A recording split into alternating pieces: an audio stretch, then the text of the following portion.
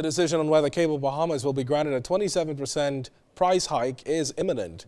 The Utilities Regulation and Competition Authority was supposed to announce its decision before the end of January. However, that did not happen.